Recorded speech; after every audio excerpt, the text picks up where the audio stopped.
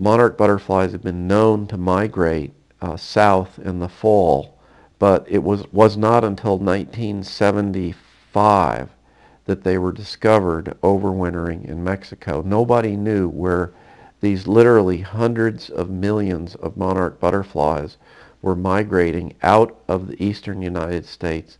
Here we have an insect that's born, some of them are born in Nebraska, some of them are born, most of them are born across the Great Lakes region, but all the way to Maine and all the way south of Virginia. And by the end of the summer, there are tens of millions, if not hundreds of millions of monarch butterflies now that are going to leave the northern temperate zone. They're going to leave this breeding habitat, and they're going, just like birds, they're going to fly south up to 2,000 miles to this tiny pinpoint in Mexico.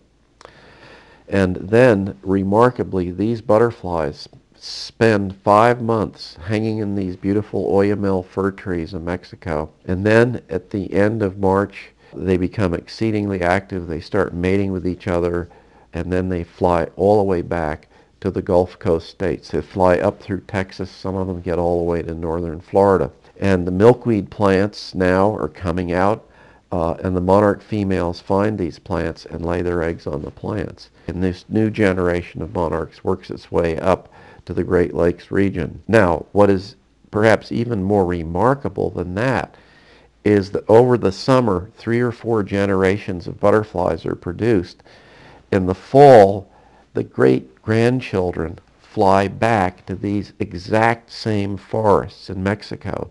They have never seen them before. It skipped several generations, so somehow this ability to find their way to these wonderful overwintering forests in Mexico is a genetically controlled inherited behavior pattern.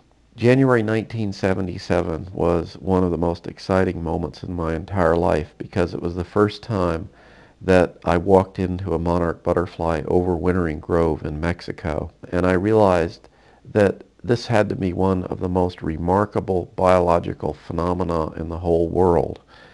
And it changed my life